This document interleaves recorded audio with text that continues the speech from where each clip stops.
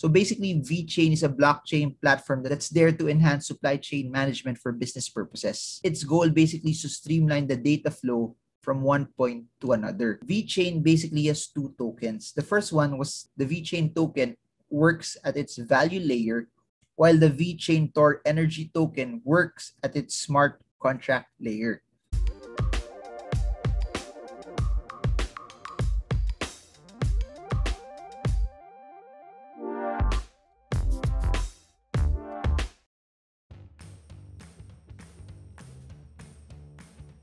Hey guys, so in this video, let's talk about Vechain. So before we go into a deep dive of what Vechain is, I want to share to you first what its real world application is and what are the things that Vechain is actually disrupting. Please remember, the value of investing in cryptos is that the more game-changing the technology is, the better it will be for the long term. The more that it actually makes our lives better, the better it will be also as an investment. So you always have to think about that when you start investing. Of course, everyone knows that when you invest into a cryptocurrency, it can be a medium for exchange because you can swap it for either fiat or any other cryptocurrencies out there. But what I think makes it amazing is that what those tokens can do, what the utility of that technology can do, because the ones that have massive utility over the next few years are the ones that will be accepted, are the ones that will be used. And when massive drops would happen,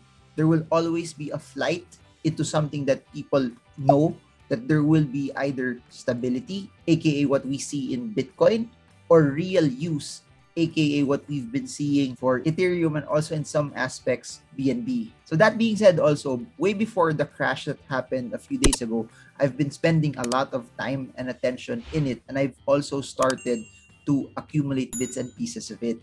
The thing about that though is when the crash happened, it allowed me to allocate more time and also more capital into it because I was able to buy it at a much lower price. So drops that happen become opportunities also for you to invest, accumulate, and stack more on the coins and tokens that you like. Every time you purchase something, either you eat something on a restaurant or you go to a grocery, how can you actually verify that whatever is in the label is actually true?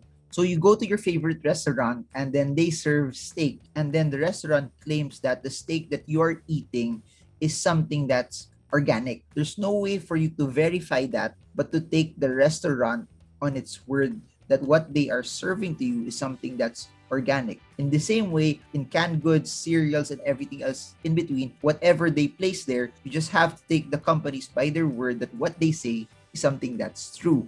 And that, my friend, is what Vechain is trying to disrupt. They are trying to make a mechanism where everything is transparent from the farm and to every other branches that it passes to, all the way to the restaurant, to the grocery, or to the table.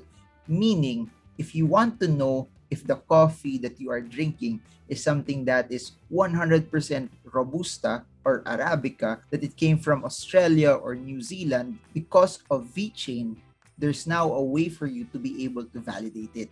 Everything will be using a QR code. So think about the coffee that I mentioned. That has a QR code that could be scanned. So each time it is scanned, it records and puts a stamp on where it actually is. So meaning you could actually verify based on that particular QR code on where it came from and where it is passing. And now here's where blockchain comes in. Every time data is inputted, every time it's scanned, everything goes into the blockchain. And for those who don't know how amazing the blockchain is, every time you see something in the blockchain, the data is transparent, meaning you see everything from point A, B, C, D, E.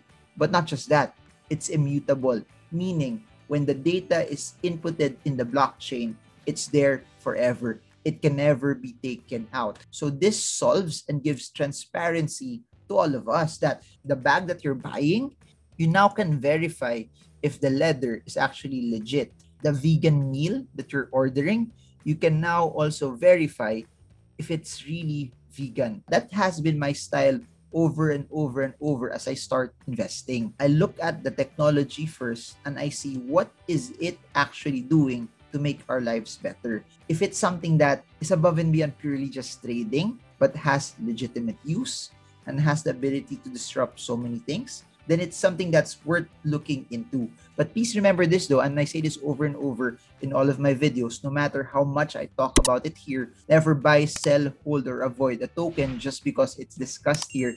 It's your money, it's your responsibility. You have to take the time to be able to learn. You have to take the time to be able to study and do a deep dive on it. So basically, Vechain is a blockchain platform that's there to enhance supply chain management for business purposes. Its goal basically is to streamline the data flow from one point to another. Vechain basically has two tokens. The first one was the token that I mentioned earlier in this video, and that has been something that I have been investing on, dabbling in, and accumulating in. It's the Vechain token, or VET. But it also has a second token, the Vechain Tor Energy, which acts as its gas. The Vechain token works at its value layer, while the Vechain Tor Energy token works at its smart contract layer.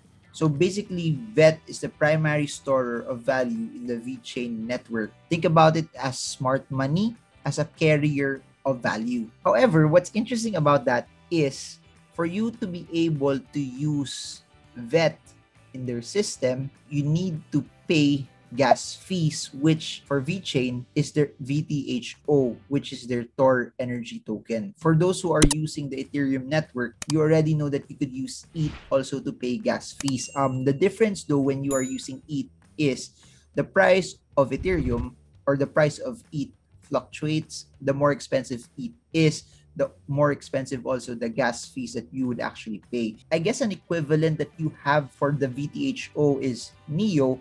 You have a fixed rate that you pay every time you transact using VET. While VET though is using a proof of authority type of consensus, which is, in my opinion, anytime you go away from a proof of work type of mechanism, it becomes cheaper, it becomes more efficient, and it becomes faster. Please remember, for Bitcoin, all the nodes must come into a consensus before everything happens. For this, you just have validator nodes that will confirm, which are massively lesser, which allows the transactions also to be faster. So by the time I'm making this video, the price of VET is at 0.1143. It's still at the point where it's settling after the large crash that happened over the past few days. So looking at the chart that we have right here, it looks like now that there is a support at the 0.09 level. It dipped below that from the large downward push that it had a few days ago. But right after that, it pushed up, closed above it.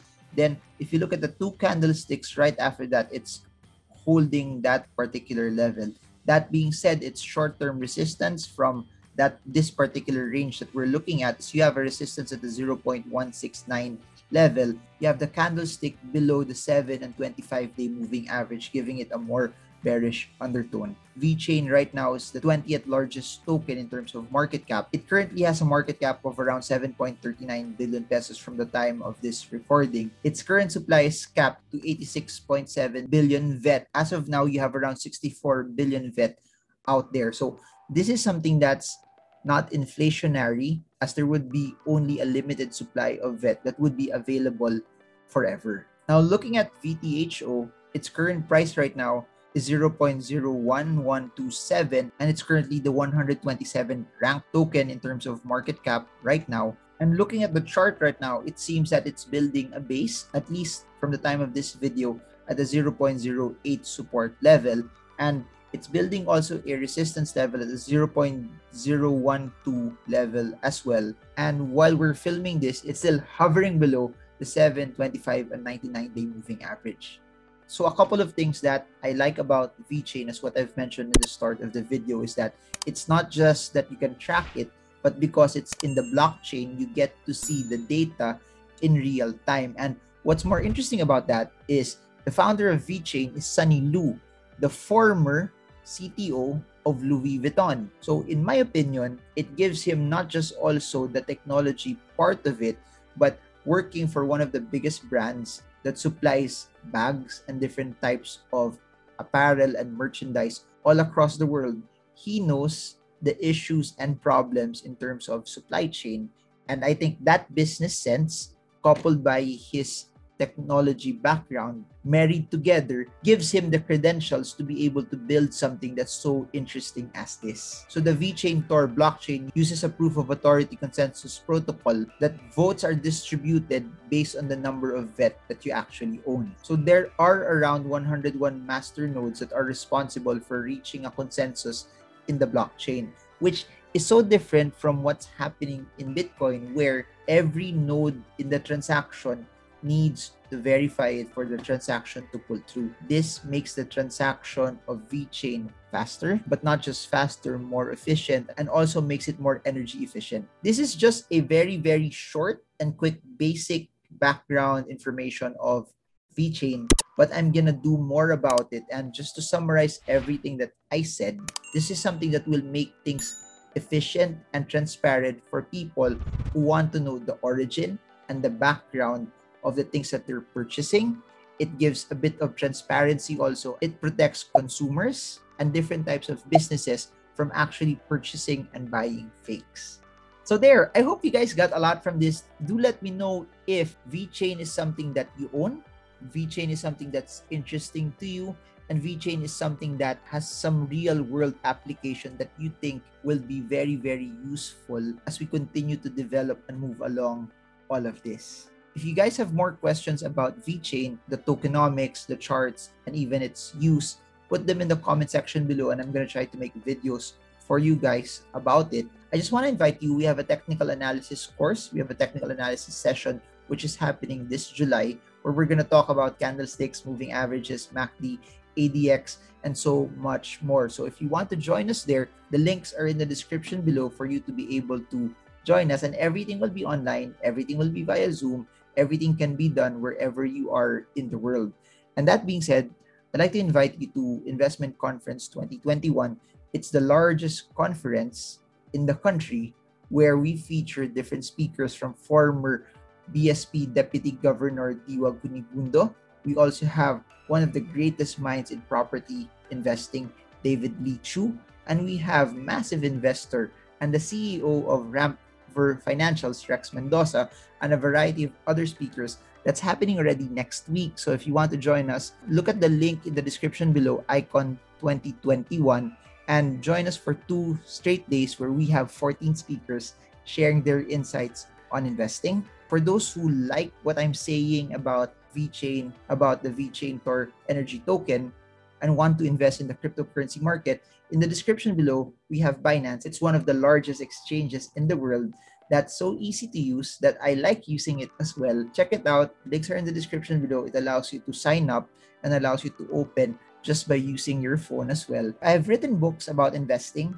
in the stock market. If you want to learn more on how you can invest and how you can trade and how you can use either fundamentals or technicals, check out the links in the description below for the books that I've written out. So I guess that's it for now. I hope that this is something that's helpful. I hope that this is something that gave you insight and understanding in the world of cryptocurrencies. I know we've been doing a lot of crypto content lately, but it's been so fascinating for me. I'm just so addicted by it. And whatever you see here is also just a reflection of the time and effort that I am placing also into the cryptocurrency space, because I really believe that we're still early. I really believe that if you know what you're getting into and you're spending a lot of time to learn more about it, that's what will allow you to double down and put more. And that's what caused me also to double down when we saw the markets dip and drop a couple of days ago. That for me, I saw it as a discount.